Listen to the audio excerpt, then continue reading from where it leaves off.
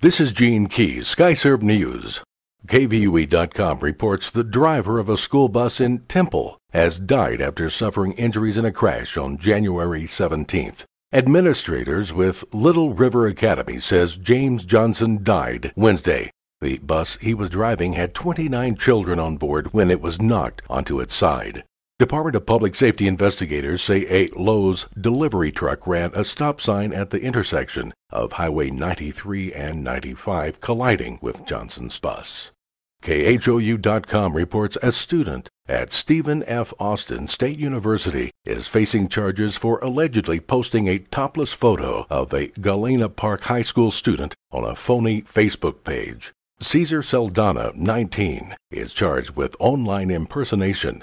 According to court documents, the victim approached a security officer at Galena Park High School on May 5th of last year. The girl told the officer that she had found a Facebook page that contains her name, a topless photo of her, and an obscene username, but she didn't create the page or give anyone permission to make it. The girl had recently broke up with her boyfriend of 3 years, Saldana.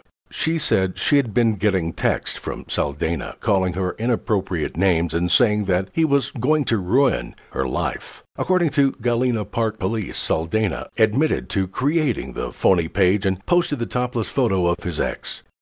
According to WFAA.com, not so good news for the Texas consumer. Dallas-based Southwest Airlines has raised its fares by $10 round trip. And you can expect others to follow. Delta Airlines led the way with 2 fare hikes last month. Only the first one was matched by the competition. Insiders said in the past 6 years, there has not been a single Southwest Airlines-initiated hike that went unmatched.